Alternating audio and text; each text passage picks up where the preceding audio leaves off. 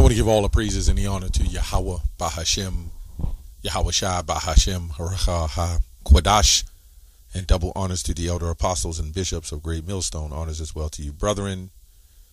Shalom to you, supporters of this truth. That includes you sisters that support the ministry, and shalom to the elect. So before I let the video play, I'm just have a short commentary. This guy, he's from, looks like, he says he's from Sudan, but he just looks like the regular Jake that you see walk down the street, which proves, you know, if you're getting on planes flying, you would have to go into Sudan and various other places of Africa. You can't just go in one place, right? And he said that some of the brothers look like Cush and so forth and so on, which means the Israelites are scattered. That was our whole point. So anyway, we went into a lot we didn't put in here. I wasn't able to put in because we having a discussion. We went into the book of Hadith, Ayash, and various other books that talking about semen on a garment, and if it dries, you got to shake it and pray over it. They believe that your sperm is created in your backbone. I think it's various other doctrines. And then he said Hadith is not 100% legitimate. But then they say the Bible is not 100% legitimate, but the Quran, he claims, is not. If you claim the book Hadith is not 100% legitimate, then you have to, check the validity on that. So we kind of caught him in a whole bunch of discussions, and at the end of the conversation, he got quiet and started listening.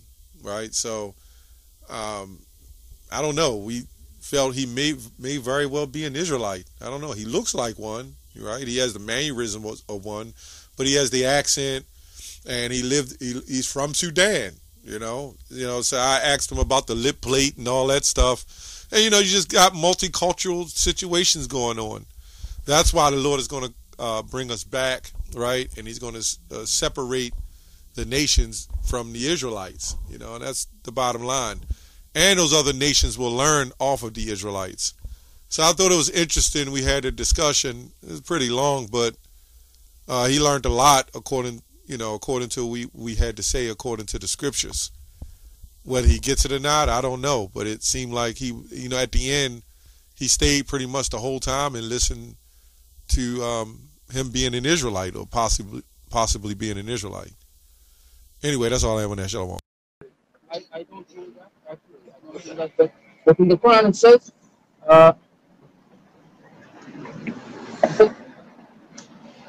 Fight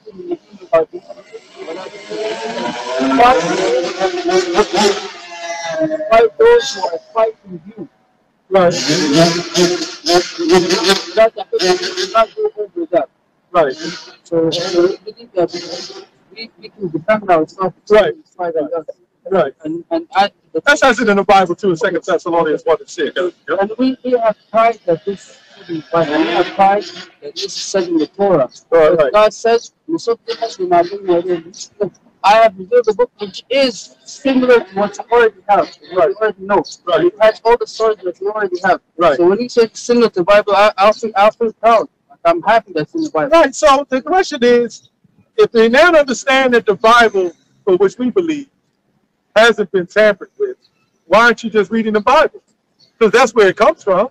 So if you take a part of a book and make another book, that is not an authentic book. Okay. Right? Because the Quran does come off the Bible, right? It comes off some of the writings of the Bible, correct? It has the same stories in it. But it comes off the Bible. Abraham, Isaac, and Moses. I need to understand. It's as simple. Did the Quran come off the writings of the Holy Bible? Come off? What do you mean by come off? It's a lot of the book. I'll take someone it's the writings out of the Quran. Things taken out of things that were written in the Quran, were they written from the Bible? Yes or no? No, I'll tell you. It's a yes or no answer. I can't say yes or no to that question. Well, we can prove. We just read the book of Cow. Because this is what I understand. You know what I mean? So I believe that God has revealed the Bible and has revealed the Quran. He has said some of the things in the Quran are also in the Bible. That's what I say. But that's what I believe. First, Isaiah 8:20. We're going to show you. Because you can't, the problem with, you just read God is not an author confusion. Right? So if God says, well, I give you this Bible and I give you this Bible, you kind of mix it together and then you come up and follow one God. So, you got a people who follow one doctrine, another people following another doctrine. That is confusing to God. And he said, I'm not the author of confusion, right? Right. So, the question, now we are Muslim. I believe one God. I believe that these are prophets. Right. I'm doing the things I'm telling you that I'm doing. Right. What am I doing wrong? You're following the Quran. Okay, no. What am I doing wrong? Right now, what am I doing wrong? Oh, you're right. Like my actions. What's wrong in my actions? You have a beard. That's the wrong action. No, that's a good action. Okay, so one. No, we're gonna read it to you. Isaiah 8:20. Okay, no problem. This is Isaiah chapter 8, verse 20. It says, to the law and to the testimony, if they speak not according to this word, right? It is because there is no light in them. So that's what you're doing wrong. You're not following the word of God. You're following the word of God along with the Quran. Now, the problem with the Israelites, get Exodus 21. The problem with the Israelites, you got it, read that. The problem with the Israelites is we tend to merge gods with other gods. We was only supposed to follow one God. That's why we read in Ephesians 4, there's only one God and one baptism. Read that, Exodus 20. If you ask the Israelites, if you ask them which religion is only following one God, they would probably, if you got some stand yourself, they'll say no, they have blasphemy. But in Islam, they don't have blasphemy. We do not worship anyone but God. So the Christians. No, the Christians. They're just not following the right way. No, they say that Jesus is the Son of God, or he is God himself. So that's putting someone in the same level of God. So we don't have no one with that. No, you're talking about the Trinitarian doctrine. Yeah. That's bullcrap. So that's what we don't believe that. We believe that God, the same God that you believe in, right? We believe in Him, right? Okay? Right. So we believe in Him, and we believe that all these books, like I told you, I don't repeat myself. Right. So that's what am I doing wrong? That's what I'm. Right. You're following the wrong God. Yeah. The wrong God? I mean, not the wrong God. You're following the wrong doctrine. Which one am I supposed to follow? Like what you just said about the law of eating the swine. We know we're not supposed to eat swine, but you ain't supposed to eat shellfish either. Right? Pray 5 times a day. That's not in the Bible. The scriptures in Luke 21:36 says, pray ye always. Because we never pray enough. We owe the Lord that much. I got you. Right. That point. So I'll tell you, I prayed 5 times because 6 times, 6 things to say. My whole day from waking up until I go to sleep, I'm always praying. Okay. We can't fault you. Like we can't fault you because you pray 5 times a day. No, I'm telling you, like right now I'm walking, I can be calling the name of God.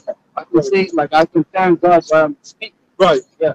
But there's only one. But see, you can believe you're following God, but you're not. Why would that picture of Jesus have? You can claim you're following God, but our people pray to that Jesus, that devil. And he was put up by his lover. The man who put that picture up, Pope Alexander VI, son of Rome, his son, Michelangelo painted his lover to be that image and for us to follow. Now, this man slept with his own sister, Lucretia Borgias, right? And the Pope tagged him, team on it too, and lay down with his daughter. So him and his father was sleeping with his son and his sister. And that's who they put up to be the Jesus. And our people follow that, thinking they follow the true God. But technically, they think they follow the true God, but they're not. And this is what we're saying about Islam.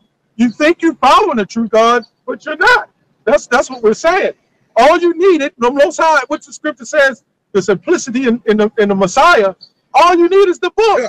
That's all you need. All the extra stuff, the transliteration from this Bible. You got all these multiple Bibles and books. What's that? Ecclesiastes 12:12 there. The making of many books to no end. Yeah. Then you get confused because what's his name? What's his name? Muhammad. What's his name? Farrakhan. He comes up on the stage. He's got his Bible and he got his Quran.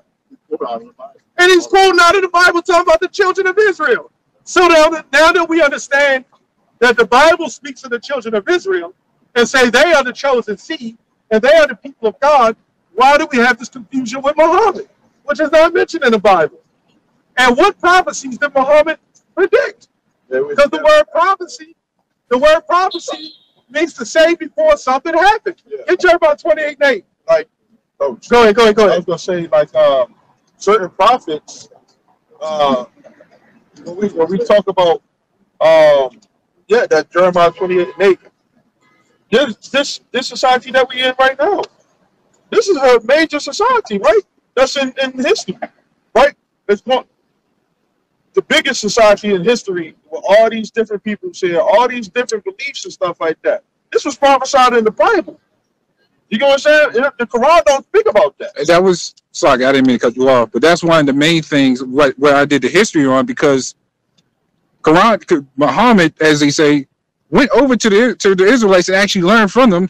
The only thing he did not keep was the prophecies. And mind you, Muhammad was born 600 years after Jesus died. So you had the question, who you want to trust more? The people that were actually was there witnessing all these things, or someone that's actually just copying it in their own interpretation? Oh, you did know that Islam, Muslims, they enslaved these people as well. You do know that. Yeah. 600 years before slavery. Yeah. I know you got to know that history now. And they also, there's this thing called buck breaking, right? Which the so-called white men, they learned how to keep their slaves in subjection because they learned how to do the slave trade and certain tricks of the trade from the Muslims, the Arabians. They learned that from them. Did you know the history of the Arabs and what they've done? I've known. Get your L3 and 1. I know that we have a period before Islam spoke the Arabs used to do a lot of that. Sided with the JUISHs, they funded them in a slave ship. Do you know they had a ship called Good Ship Abigail and Good Ship Jesus? And Abigail was after the Islam. It's really after the Roman Catholic Church, which Islam kind of come out of to a degree, especially the Islam we know today. That was a Roman Catholic religion. Can I read that real quick? Go ahead, read that. This is Exodus 20 and 1. It says, "And Yahweh God spake all these words, saying, I am the Lord thy God, which hath brought thee out of the land of Egypt, out of the house of bondage. Thou shalt have no other gods before me." Right. So this is what the Israelites was known to do. Like, you heard of King Solomon? King Solomon, when he worshipped the god Ashtoreth and the god Molech, he worshipped him, and he still followed God. So what he did is he merged the gods together, and he created his own god. And that's all you see in religions today. They just merge different gods and create their own god. They worship the cobblestone. Yeah. Like it's a god. Yeah, they worship the cobblestone. No, they don't do it. The scripture says, "Thou shalt not worship any idols." You see what I'm saying? That's idol worship. Go ahead. It was Proverbs 20 and 24. Yeah. It says, man's goings are of the Lord. How can a man then understand his own way? Yeah, hit verse 7. Because, go ahead. Can we read it first? Yeah, okay. Because the Lord is the one set nations up and nations down. Right? And I found it kind of intriguing, right? That you said that Ishmael was the Arabian. Yeah. How did you come to that conclusion? I'm kind of no, that's the truth, right? But they're different nations, right? So my question is, who what are the other nations? You know what I'm saying? What are the other nations? Like, is that written inside the Quran too? It says that it don't say that Ishmael is the Arabians in there, but that's something that you gotta kind of do some research on, right? So it's like, well, who are the people that are in the land of India today? Who are the Chinese people? What nation do they come from? Because that's a nation. You can't go in the land. You got to go in the nation. So you can't say Iraq and Saudi Arabia. You know, in fact, the Egyptians today, if you say you're from Sudan, they would have been original Egyptians. They got moved out of Egypt down and over to Sudan. Right. And that also goes from that slave.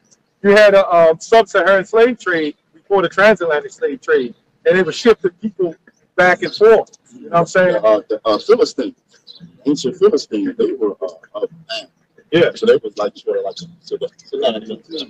you see, you don't look like an Egyptian. If I saw you walking down the street, You don't look like Kush. You don't look like a Egyptian. You just look like a straight up Negro.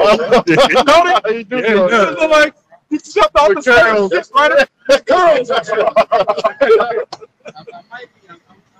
You can't go in the flesh though. I might be like most African. That's what I'm saying. But the term Africa come from a white man, which Leo Scipio Africanus. So how can you name yourself after a white man? More like a Hebrew. Yeah, your lineage, your bloodline of who you come from, your ancestry. You get what I'm saying? That's what the Bible is talking about. The common ancestry. When you have a common ancestry, a common bloodline, you have a common God. You know, which every nation don't have that mindset. Like the Chinese people, they don't have that mindset. You get what I'm saying? So we, according to the Bible, the Chinese people, they come from Moab, right? Moab and the Japanese, they come from Ammon, right? Are you familiar with Lot? Lot was Abraham's nephew. If I'm not mistaken. Right. Lot ended up having an escape from Sodom and Gomorrah, right? And they were told to go to a city, but they were scared, right? And then Lot, him and his two daughters got him drunk, and they had a child with him in order to try to preserve his seed. You get what I'm saying? And one of the children had Moab, right? And another one had Ammon. Okay, that's why they had that motherboard though. When you get that Down syndrome, Moab was being predominantly the so-called Chinese people. Okay, that's stop catch up.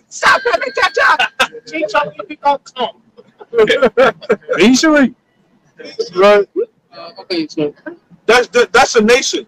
The Chinese people, that nation, that lineage, that bloodline, they come from Moab, which is Lot's father line. Yeah. the only thing I would say, I know you like you know a lot about it, but the only thing I would say that the Quran says that we have knees, you can make an African that looks like me, you can make a whole Arab that looks like an Arab. So that's the greatness of God. Yeah, and I like we just get to know each other. When we talk about all these different nations, right? When you look at this, we talk about the tribes of Israel. This is a nation. Yeah, exactly. You get what I'm saying? Yeah. This is God's chosen people that He delivered from the land of Egypt. Yeah, which you know that in the Bible, that the Lord had a chosen people. Yeah. Why would the chosen people start reading from a different book? The thing about the chosen people still exist today. And see, y'all believe that everybody can be Muslim if they want, right? Yeah. God didn't say that. God said He only chose one family on the earth. Did you know that? I know that Israel the 12 tribes are chosen people. God. Right. And God in the Quran it says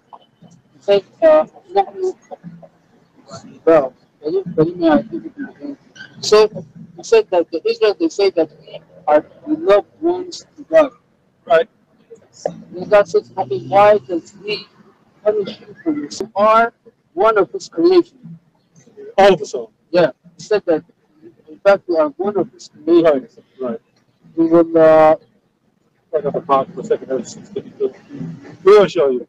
We'll read this real quick. I got a different, but it's the same thing. Yeah, I'll read this real quick, and then you go there. This is the book of Deuteronomy, chapter 28, verse 16. There we go. It says, and the Lord, Yahweh Bahashim Yahweh Shai, shall scatter thee among all people. Now we're going to find Islam and Christianity. Those are two religions He didn't want us to follow. Go ahead.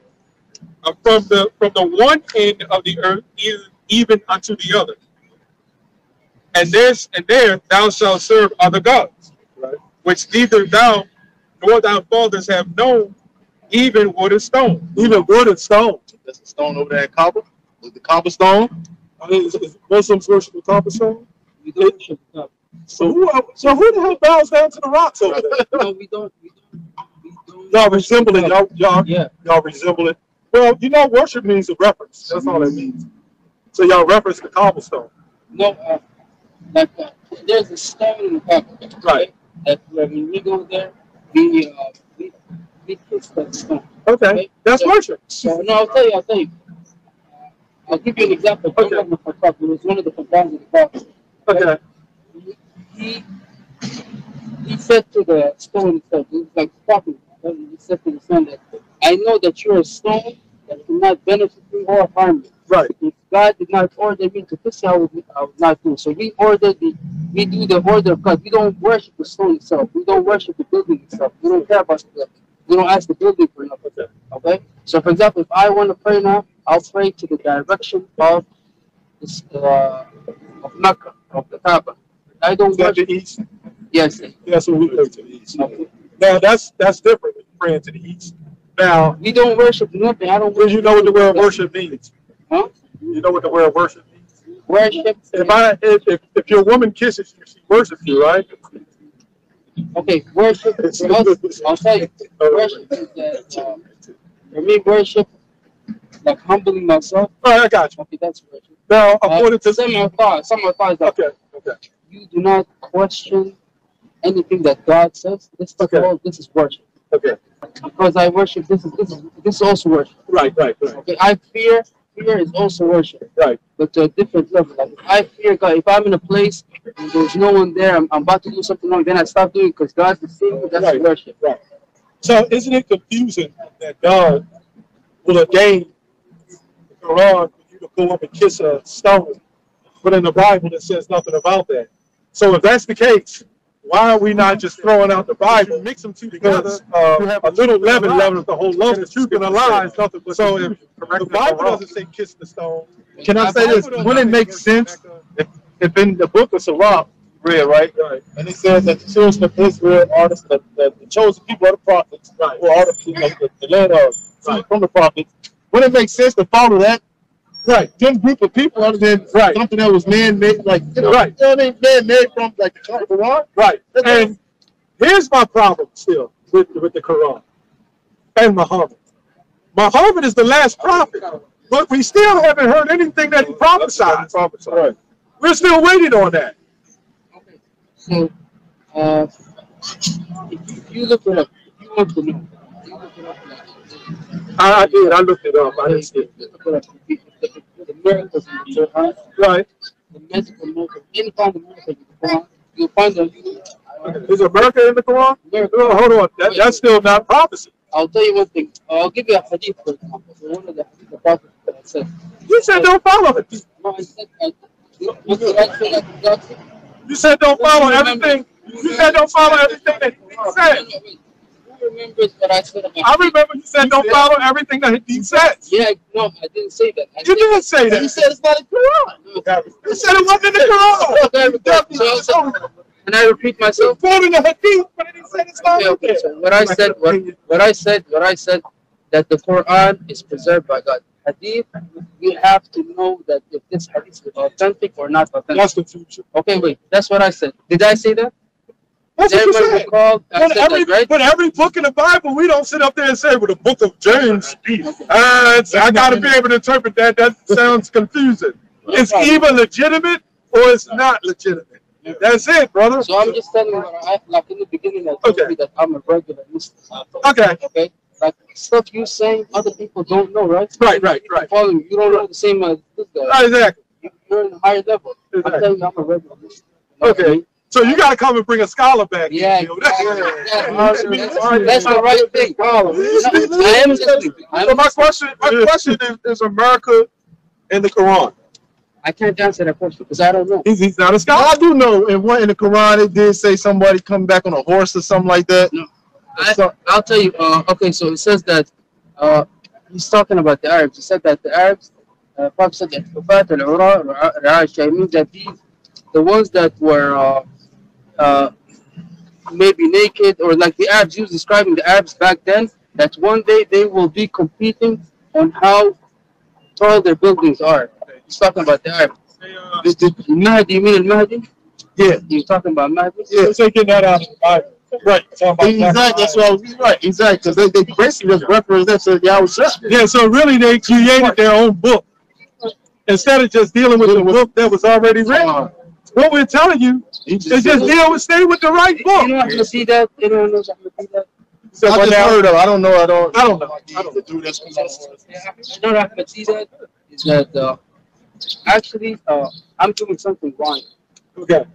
So I'm not that God said when you talk to the people of the book, because they're people of knowledge, like you guys, right? You guys are of knowledge. So he said that talk to them with knowledge and wisdom. Okay? And me personally, I like the knowledge, and so I'm not supposed to be talking. So what I'm doing now is wrong. No, that's not according to the Bible again. I'm saying according to the Quran. I'm saying according to the Quran. So I'm not. I'm supposed to, like, if I want to come here, maybe I'll listen, but I'm not supposed to talk, like he said. So that's too many restrictions. No, if you're coming to learn the Bible, man, you can access whatever you need to access. The thing is, like, this is it's a serious matter. It's a matter of what's the truth. I know what he's saying, like on a debate type. Yeah, debate. Oh, yeah, you keep quiet. While you keep quiet. Like, yeah, I got you quiet. But we trying to dissect it and show you what the Bible says, the truth about it. You know what I'm saying? And where you may be making a mistake at. You get what I'm saying? So like you asked the question, right, about what am I doing wrong? I'm trying to show you what you're doing wrong. You know what I'm saying? So I got a lot of information from right. And I'll probably go back home and look up Israelites. Look up Israelites, the true history of the Israelites. Because we got to understand, God is not an author. You know, if you set a rule in your house and you had a book for your children, it said clean the kitchen, clean the basement, fold the clothes, do the laundry, and then somebody else come with a book, don't fold the clothes, but you can clean the kitchen, wash the windows, but don't mop the floor. That's going to be confusing to the person that's living in that house, correct? And this is what we're seeing happening. It's either, if you're going to follow the Quran, you stay with the Quran. If you're going to follow the Bible, you stay with the Bible. But what we're trying to tell you, what's in the Quran came out of the Bible. But what's in the Bible didn't come from the Quran, except what was put in there. So we got nothing, no writings or any artifacts from the Quran that was placed in the Holy Bible. It don't say nothing about Muhammad, another God won't come. It does say that one like unto your people is going to rise, you know, and unto him shall the gathering of the tribes come, right? But what we keep saying is if Muhammad worked miracles, okay, that's right, what they're saying. But what we're saying is when you're dealing with the Bible, biblical text, you're dealing with prophetic books. And this, do you know what prophetic means, what prophecy means? Well, we broke it down earlier. And that's the point that I wanted to go in, like you just now said, right? The Bible is past, present, right? That's why a couple of times actually we asked, like for example, right? If I would have asked, I'm not really asking you, but if I would have asked, what is the last what is the last biggest prophecy that's gonna happen here on earth? You know what I'm saying? According to the Quran, it's probably not in it, and that's the point, because when you deal with the prophecy, it's very, very important. All right, very important. That's what we out here for in general. Is to one, edify and prophesy, right? Because things is getting ready to start getting rough out here. As you know, you see things turning and changing real fast. We pretty much in World War III. Pretty much, we've been in it for a long time. But you see, things is starting to happen now, right? The Bible prophesied about World War III. That's what I'm saying. That's what I'm saying. So, and we we're dealing with a time of inflation. Is inflation in this wrong? You know what I'm saying? Probably not, but we have been saying through the spirit of Yahweh Bahashim Yahweh Shah that yes, inflation is going to happen. We call it pandemics are going to happen. We've been plagues, famines, you know what I'm saying? All that stuff is going to happen. Very important, right? So that's kind of what we want to. Our job as messengers to put that, I guess you can say, put the bug in your ear so home, so you can go home and learn it. Yeah. You know what I'm saying? And that's up to the Lord whether you learn it or not. Yeah, there's no apostle. Apostle means to be sent forth. Exactly.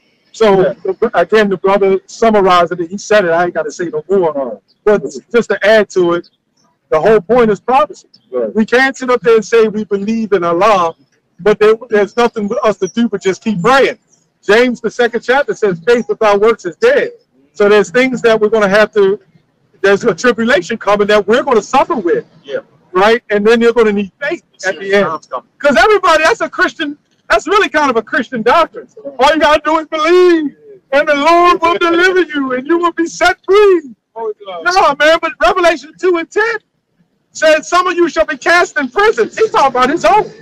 And he said, be faithful unto death, and I will give thee a crown of life. And this is what the prophecy is saying. So I'm not just saying Islam, I'm saying Christianity too. You can't walk around just saying, hey, I believe in Jesus and I believe in Allah and I'm going to be protected. It don't work that way. If you're a true messenger, you're a true man of the Lord, or even a sister, you're going to go through hell. You're going to get tested. You're going to get tested, man. And the reason for that is to make you stronger, especially for these times that's getting ready to come. You know what I'm saying? Yeah. That's one of the main reasons for it. Let's get this. This is Jeremiah 28:8. Here we go. The prophets that have been before me and before thee of old prophesied both against many countries and against great kingdoms of war and of evil and of pestilence